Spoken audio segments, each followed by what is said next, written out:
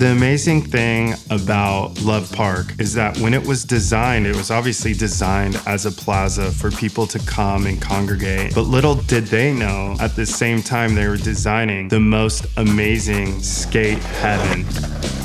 The ledges were great. The bump to can too was amazing, but the fountain at Love Park really upped Love Park to being a historical skate spot that will go down in the history books of skateboarding. As a young skater, seeing Love Park through photos and video, it was our own private view into a very tight skate scene. And once Kalis did that tray flip, it was one of the most magical clips ever in skateboarding, and still is. Love Park became this hub that built a huge community. It was always somewhere where everybody got together no matter where you came from. It's really special.